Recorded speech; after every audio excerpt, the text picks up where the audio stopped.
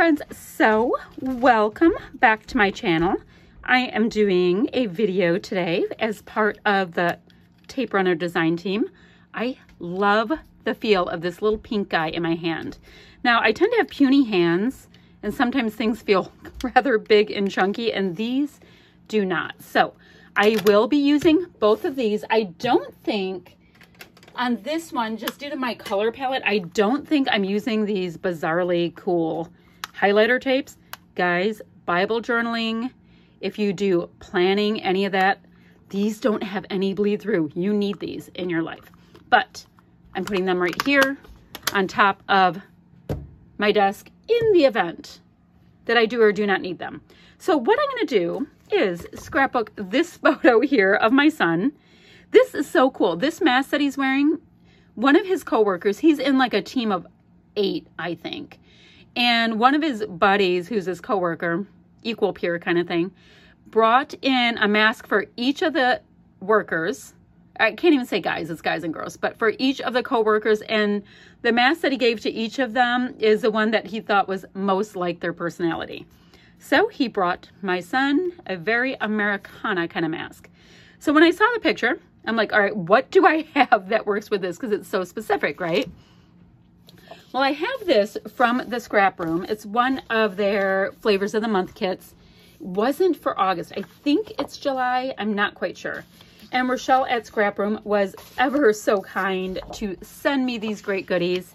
So I thought that, seriously, I don't know if anything would match this better. This is all I have left from it. Gosh, I love the air balloons, but I also like this. Okay, well, I know I have to use this side, so I think I'll use air balloons. And part of the kit, too, is there is these pinwheels. I'm going to try to work them on there. That was part of the kit. And the other thing I have from the kit are just a few little tiny little blingy bits. So I'm going to make sure to get them on. I'm sure I'll bring enamel dots or mist or who knows what. I don't have a plan yet. Now, since I don't exactly have an alpha sitting here, I went into my ridiculously large thicker stash and I said, I wonder, I didn't even know these were in there. I said, I wonder if I have red glittery alphas, because red glitter works for the 4th of July for me. Look at these. These are like absolutely perfect for this. Love the font. I like that they have these little deedly bits, like, you know, like the little stars and stuff. We've got a year. I can throw 2020 on. So this is what I'm going to create with. I'm going to trim this out. I have no idea beyond that how this layout's going to go. I mean, sometimes it can be really nice when you don't have a lot of options because your scraps are so small that you just go with what you have. What I do know is that this is my background because I don't have a full sheet. So I might cut this down, see how that looks with it, and then play with it a little bit, and I'll come back in a minute. Alrighty, my friends, nothing is adhered down in any way. One of my pieces of paper was cut on an angle, so I thought I would go with it and let that guide design a little bit, if that makes any sense, who knows. So I liked that, right? So then I decided to go ahead and do the same thing down here. This is this kind of red plaid paper that just has this bright design on top.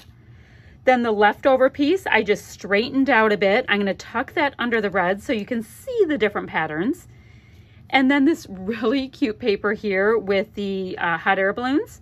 I just trimmed a nice little notch off the top so that you can see red beneath it. So that's as far as I know with that. I have this. I might go ahead, since I do have a little bit of red cardstock left, I think I'm going to go ahead and map my photo with that. Knowing me, I'll pop it up on a little foam because I can't help myself with that. I love my dimension. And then I'll come back once I figure out what my title is. And when I find some enamel dots or mist or something to go from there. So I think this is going to be super quick because I had such limited supplies, which I do like when I get to have limited supplies because it has a way of making it easier to scrap sometimes. I don't know if that makes sense or not. Oh my gosh, on my desk, I just saw these from a Christmas line and they are deep red glitter. I'm going to include them as well.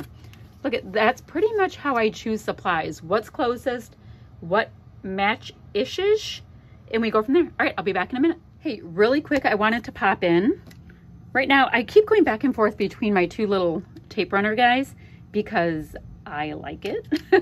So I wanted to pop in. I just used this just now, I can't speak, testing it out on these foam bits. And so you know, it goes on ever so nicely on the back of craft foam. You know, some things just don't, like my ATG does not cooperate for that. So big win here, thought I'd show you, going back to coming up with my design. All right, I don't have these little guys stuck on, but I thought I would go ahead and do that with you. I think they're so cute. I actually had to look up how to fold something into a pinwheel. Just could not remember for the life of me. So I'm just gonna kind of put that on the seam. No big thinking there. Now this blue one, my thought was that I needed more blue up here. So that's as far as that process goes. And I think it adds quite a bit to that upper part. Now I came up with my title, which is just gonna be Mask Up Merica. And I'm thinking right here where it's bringing this pinwheel into the cluster a little bit. Then I'm gonna go ahead and come back when I get to put on all of my fun little decorative bits. Okay, so now we're just in the home stretch with the decorative bits. Let me show you where we are right now. First of all, thumbs up to foam alphas that you don't have to put additional adhesive on. So all my pieces are down. My photo has a nice little pop-up, so we have a little dimension there. And yes, I know there are patterns with patterns with patterns, and that's kind of my thing, so I like that. Now the only other thing I was making sure to get on were these little gem bits. I did show you that I found these stars. So 1, 2, 3, 4, 5. Okay, I can use all of the red stars up, and I can also bring in the silver stars. That might be a fun idea. Now, the other thing I was looking at that I really like the idea of was bringing in also some of these brighter blue gems. These are just from Tuesday morning. So let's see, let's get some of the big things on here first. Now these are not super sticky. They're sticky, but not super sticky. And I think these came in something from Secret Not Secret Kit Club from Christina. I think they were from a Christmas line or something like that. It makes sense to me that they were. All right, so let's go ahead. I only really have 2 clusters, so I might only have the 2 areas where I have this going on. Because I really don't feel like putting a bunch of ticket punches. You know how I do all these punches all the time?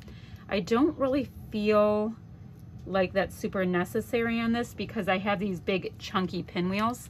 So I might just keep it on the diagonal, those kind of pieces, and just use 2, which is fine. All right, so I have big. Let me go a little bit smaller with this silver one.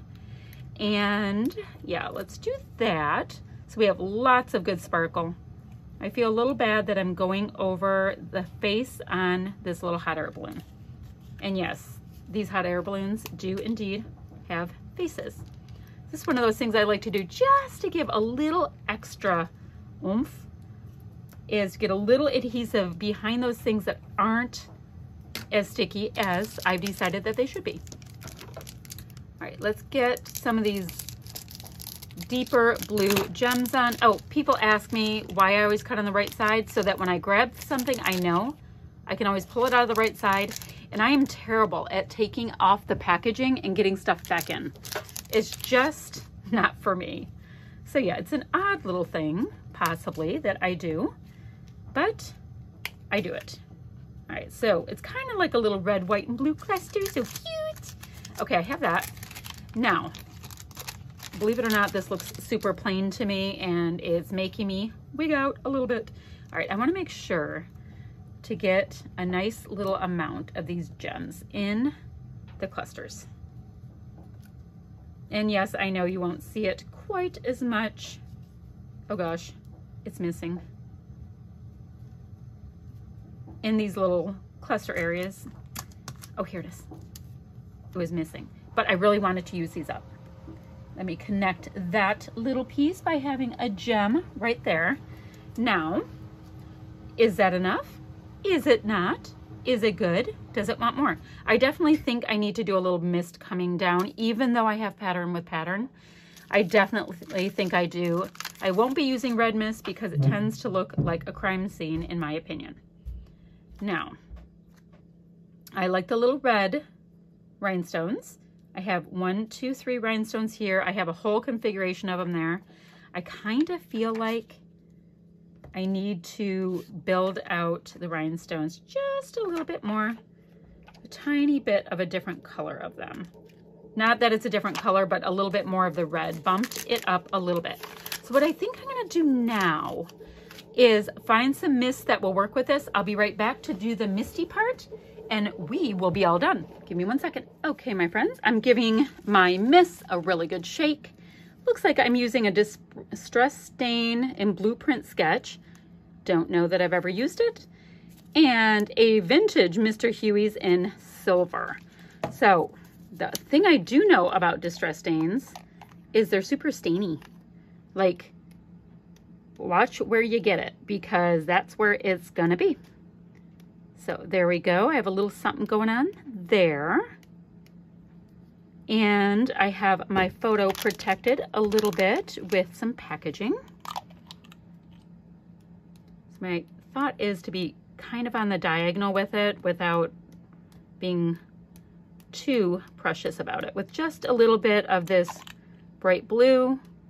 And no, you don't see it because of the pattern that I have going on here, but I know it's there and you know it's there, so that works for me. All right, so we have Mr. Huey's in silver, like I said. Now this isn't like a glaring silver, like if it were like a Heidi Swapp silver, like you would see it like crazy. And when it first goes on, you get a lot more of a black cast to it, or a charcoal color cast, but it definitely starts drying with a more silver vibe. Now this is interesting. So the distress stain is staying wet a lot longer than the mist that I am used to using. Interesting. Not good, not bad, just interesting. Alrighty, that is that. Let me show you what I have with this layout. I am pretty yippee skippy with it, considering I decided to start using product that I didn't have a whole lot of, but I think that it is my style. I've been told I have a style. I didn't know that. I think it's my style, and I think that anytime you can actually use up a kit, it is so awesome. So I'll be able to put just this little red piece of cardstock into my scraps. And these pieces I'll leave on my desk for a day or two. And if I don't use them, well, this I'll use. Things like this, a little tricky. You know, they're so specific, but I can consider that little mini kit killed, and I like this. I hope you like it too. If you have questions or comments, leave them down below. I'll leave a link to where you can get your tape runner adhesive, which I am digging so much. This one's cool because look at this. See how the adhesive is out, everybody? Ooh, it's retractable. I am beyond amused with this. It feels like when you're like a little kid, and I know I'm ASMRing people right now, but it feels like when you're a kid and you play with a big pen or like a little pen doing that. Anyway, love these things. Hope you love them too. And questions or comments, leave them below and I'll get back to you as soon as I can. Bye, friends.